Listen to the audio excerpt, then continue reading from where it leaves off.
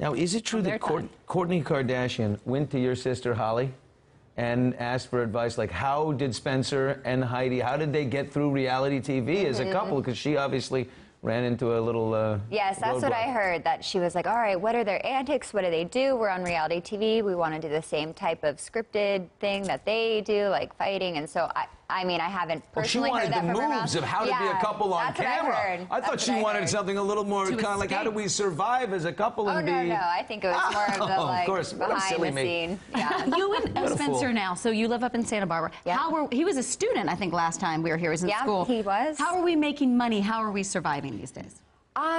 We just do various different things.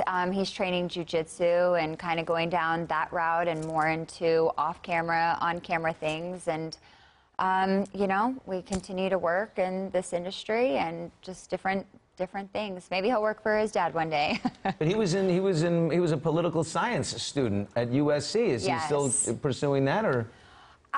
He is, but he's heard some good advice from some politicians to stay out of politics, so he's kind of taking that to heart. Yeah. Listen, I would think the opposite. I think it's wide open for Spencer after what we're seeing right now. Yeah. You know, Spencer might have a beautiful, big, bright, gold future. Would you do another reality show if, let's say, you had a baby? Would you be opposed to filming your life again with Spencer?